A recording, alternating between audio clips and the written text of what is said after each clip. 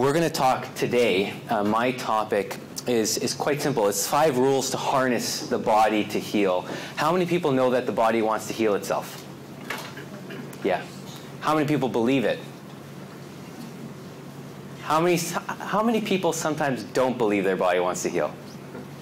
Yeah. Sometimes, yeah. What I'm not going to tell you about are exercises to do, supplements to take, practitioners to see. Everything that I'm going to tell you about has everything to do with your mindset, okay? We know that if we can actually make a difference in the mind, it can make a difference in the body. And so we're going to talk about the 5 rules, and if you honor these, you'll achieve success in whatever area of your life, whether it's something as simple as lower back pain that we obviously see a lot, or it's a change in how you're feeling mentally, or for some people I know have had a cancer diagnosis that they're recovering from. Apply these principles along with help along the way. I'm going to tell you a little bit about my story. First, that's our son. And he's 22 months now, and we got another one on the way. So when you see my wife, you'll know that.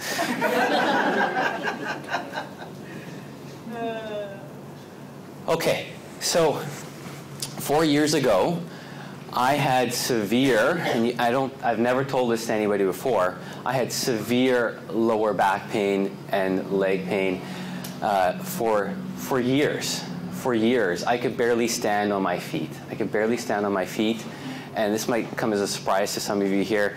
And I had just taken over Dr. Stuart's practice, which had been around for 25 years. And it was a very challenging time. I would see patients, and you know what our office setup's like. I would go see a patient, and then I'd go back to the office, and I would lay down.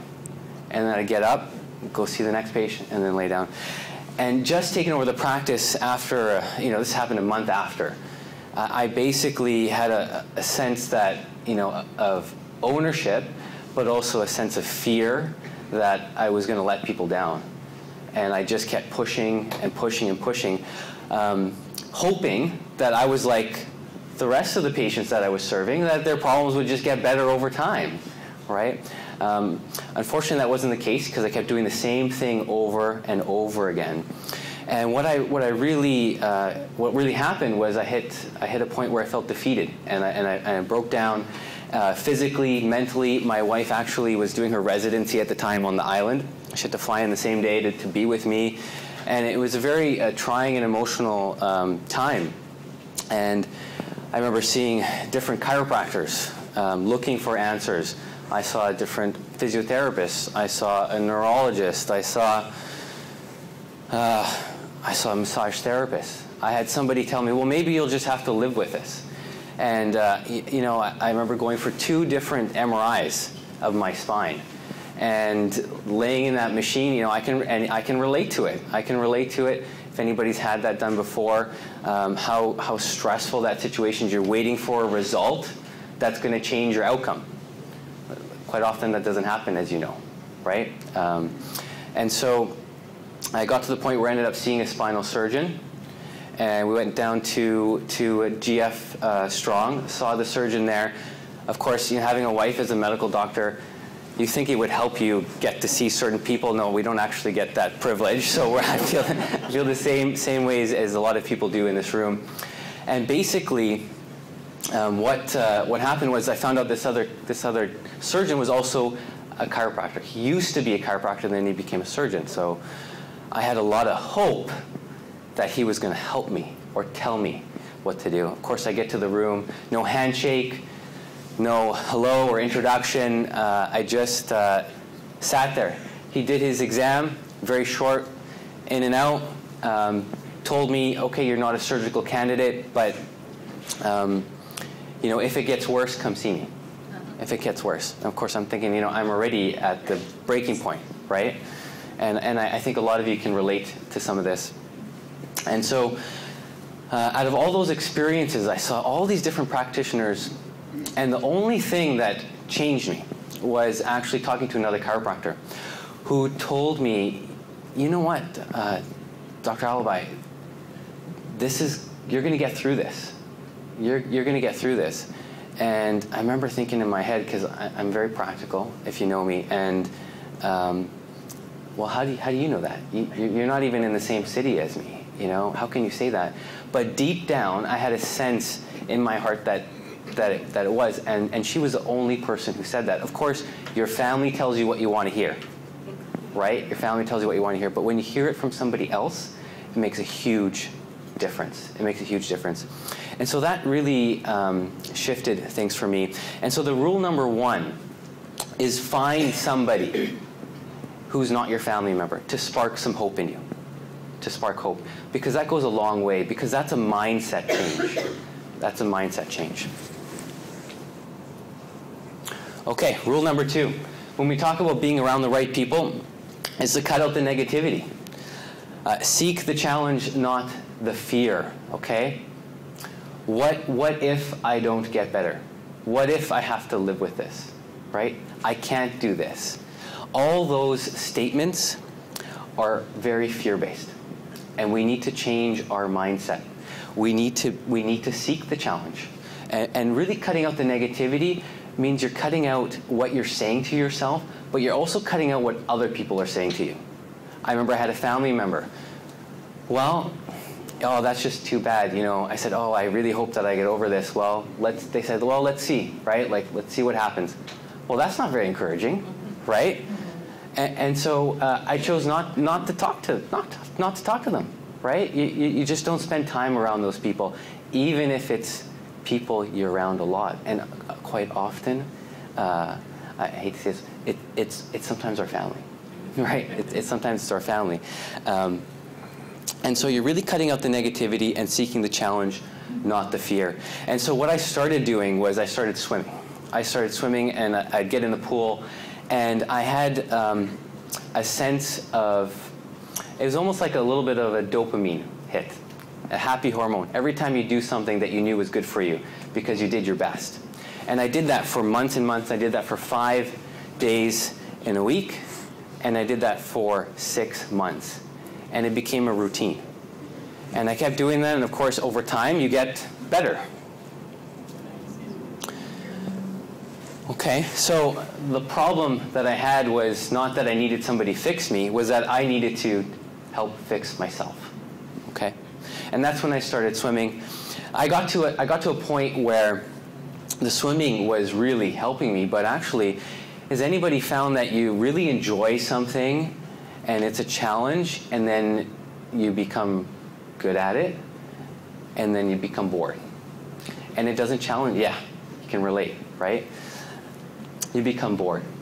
And we love to be challenged. A lot of us thrive off of uncertainty, thrive off of challenges. And so really finding that the fact that uncomfortable is your new friend, and you need to solve a problem. My problem was that I needed something different. So somebody told me, well, why don't you start biking? Why don't you get on a bike? And you might have heard this from me if you're a patient. I said bike or walk, and really you've heard me push you and challenge you. And so I said, well, I can't. You know, when I was first injured, I tried to get on a bike. I couldn't even sit on it for 5 minutes. But I can't bike. And so there was that little bug that came back. I can't do this.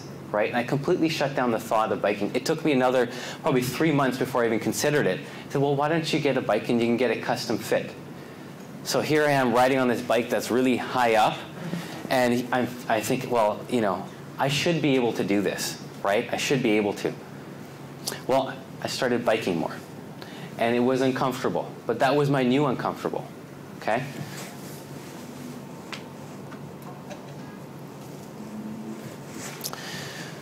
This one's really important, and it's called the 1% rule, and this is what I learned over time, is I was constantly solving problems, but I had to use the 1% rule. Is anyone familiar with this? Yes. A little bit? Okay. It's from John Gordon. He's a bestseller author. It's 21 Ways to be a Great Teammate. And he talks about being on a team, you have to give 1% more every day. You have to be willing to give 1% more every day, because if you're not growing, what's happening? Yeah, we're dying, right? Things are never static. We're always dynamic, right? And so giving 1% more every day means that you're actually doing your best. And what does doing your best mean? Pushing yourself. What else? Reaching your goals. Yeah. Anybody else? What does doing your best mean?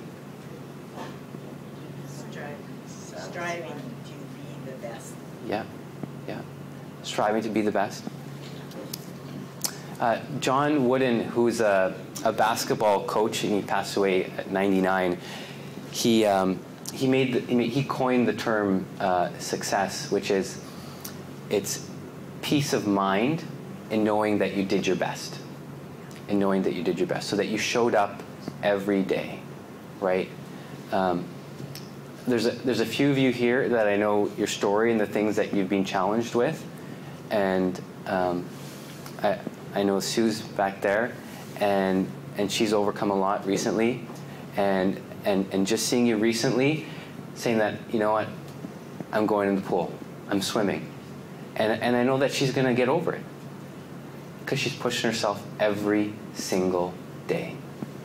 Okay. Crave the results so intensely that the work becomes irrelevant. Right? You treat yourself like an athlete. You know, they practice and they practice and practice. When you watch a sporting event, what do you see on the sideline? You see the other players who aren't playing, the ones who are on the bench, right? And then you see the ones who are out playing. What's the coach doing? He's pacing. Yeah. He's pacing. And what is he saying? Push. Push, yeah. What else?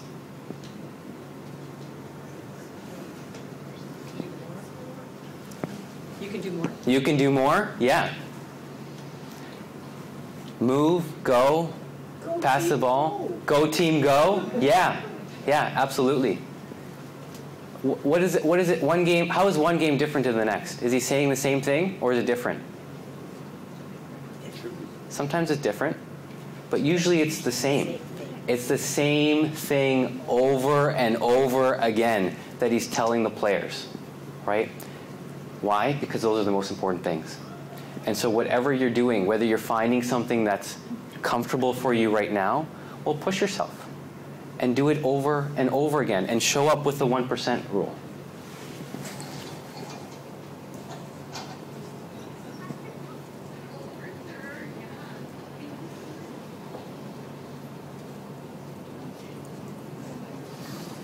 I hope if the slide worked. There you go. Rule number 5. 90-day goals. Who here sets goals for themselves? Good. Good. What kind of goals do you set? Walk further. Yeah? Exercise a little bit longer. Yeah. Patty's a great example of using the 1% rule, but also solving problems. Just the other day we were talking about transitioning from using a cane. Yeah. What's the next challenge? She's solving problems. What did you do? Went out and got walking poles. Went out and got walking poles. Now can you walk longer? Yep. Faster? Yes. And can you challenge yourself more? Mm-hmm. You got it. So she solved the problem. 90-day goals. 90 days. Create a goal. Okay? It's long enough that you can achieve it, but short enough that you can actually see the end result. Okay? Instead of setting a goal in a week. Okay? Makes it a habit, too. It makes it a habit. After 30 to 90 days. Yeah. How long does it take to make a habit? 90 days. 90 days? Yeah. Hopefully less. Some are slower.